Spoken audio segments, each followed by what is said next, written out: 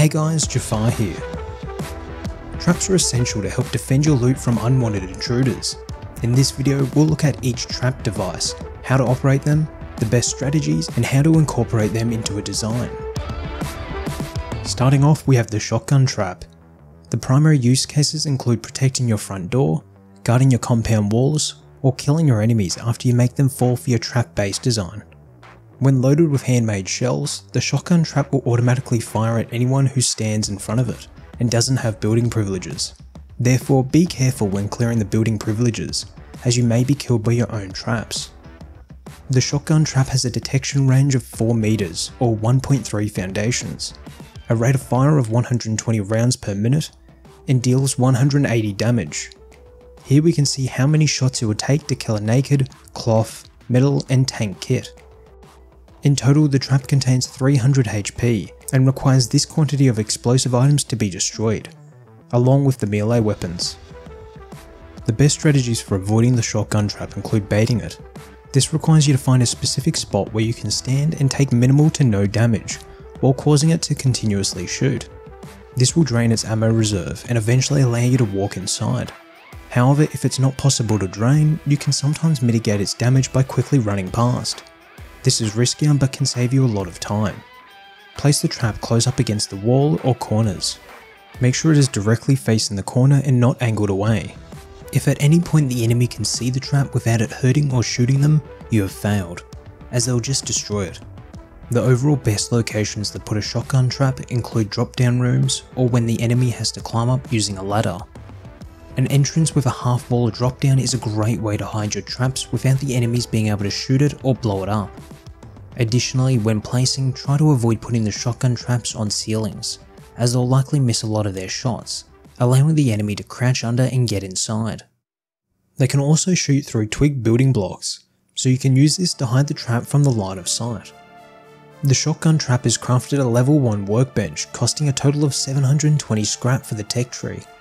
However, it can be directly researched for 125 scrap. You can purchase this device from the Outpost shop costing 150 scrap, and can find it within these loot containers. Next up, the flame turret. It may not be as quick to kill as the shotgun trap, but it can be extremely handy at slowing down a raid or stopping enemies from quickly entering a section of the base, as it will form a wall of fire after shooting. The flame turret requires low-grade fuel to operate and works the same as the shotgun trap, where it will shoot players directly in front of it. The flame turret has a range of 5.6 meters or 1.9 foundations, a consumption rate of 30 low-grade fuel per minute, and can kill you in between 2 to 4 seconds. In total, the turret contains 300 HP and requires the exact same quantity of explosives and melee items as the shotgun trap to be destroyed. It's quite easy not to get killed by the flame turret, as long as you don't rush around a corner and get yourself stuck in the middle. If you get a little burnt, just back off and wait. For the best strategies for placement, put flame turrets in vital walkways that will slow down enemies if they attempt to get past. Raiding a base is all about speed towards the tool cupboard. The longer it takes, the higher the chances the raiders will be killed by nearby players or the base owners. The flame turret is crafted at a level 1 workbench, costing a total of 735 scrap for the tech tree. However, can be directly researched for 75 scrap. You can purchase this device from the Outpost shop costing 250 scrap, and can find it within these loot containers. Moving on, we have the Tesla Coil. This device will electrocute your enemies when in range, at the cost of power consumption and durability loss to the device. Unlike the previous traps, we'll now need a way to generate and store power within the base. The Tesla Coil has a range of 3 meters or 1 foundation, consumes 35 power per minute, and deals 35 damage per second when fully powered. The damage will also stack, allowing you to place multiple down to kill players even quicker. No matter the gear level, all players will be killed at the same rate. In total, the coil contains 250 HP and can be destroyed by this quantity of explosives and melee weapons. The Tesla coils can be paired up with smart devices such as the smart alarm, heartbeat sensor, and door controller. When enemies enter a room, the heartbeat sensor will detect the player, send electricity to the door controller to close the doors, and alert your smart alarm connected to your phone that notifies you a player has entered the base. Otherwise, you can connect a smart switch so you can toggle on and off the device from your phone. Here's the setup for the automated room. First, link up the door controllers to the doors. They'll need to be unlocked.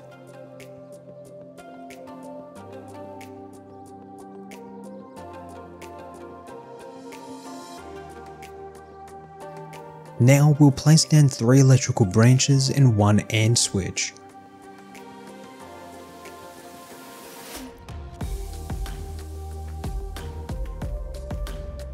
Branch off some power from the battery to the heartbeat sensor.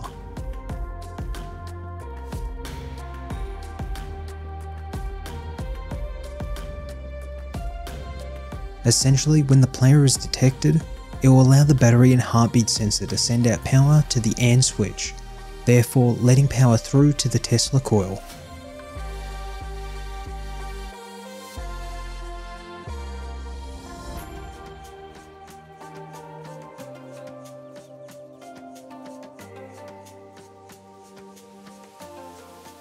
Now to close the doors, place down a blocker. Branch off at least 4 powers so we can power the door controllers and blocker. Connect the final branch's branch node to the blocker's block node. Essentially, when the AND switch lets out power, it will stop power flowing through the blocker and close the doors.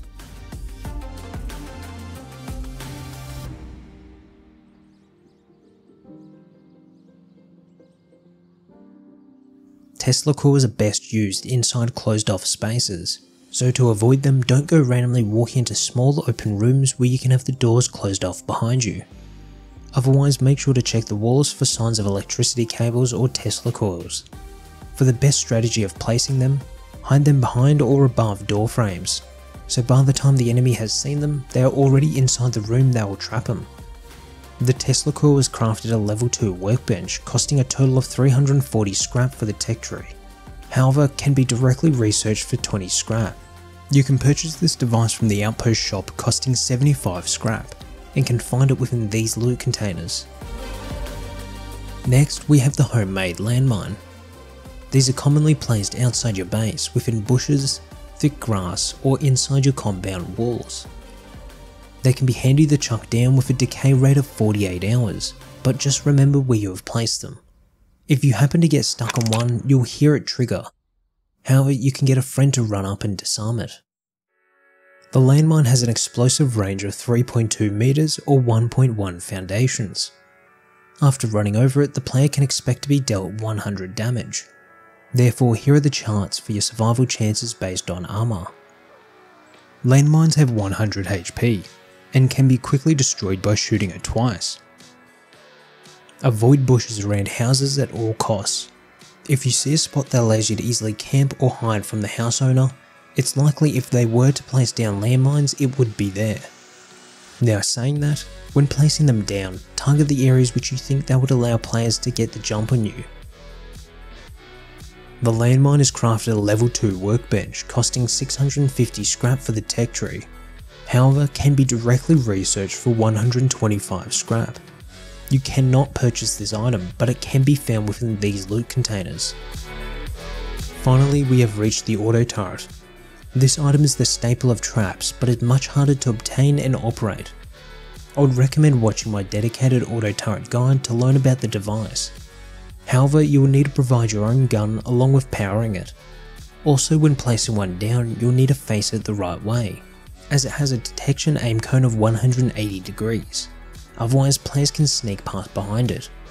The auto turret has a range of 30 meters or 10 foundations.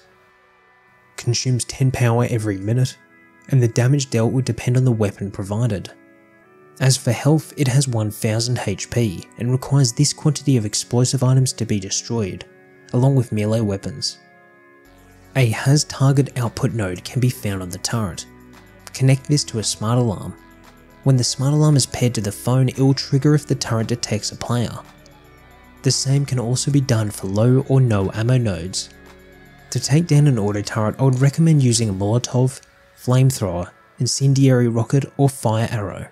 Really anything that can burn it over time. If it's on the roof or in the open, you can quickly run up and circle around quicker than it can turn. Now smack it with a melee weapon. As for placement, always make sure players can't see it outside of its range. Otherwise it would be dead easy to take one down with a few fire arrows, or completely safe. Additionally, place it as low as possible, since players will be able to bait its shots if it's too close to an edge.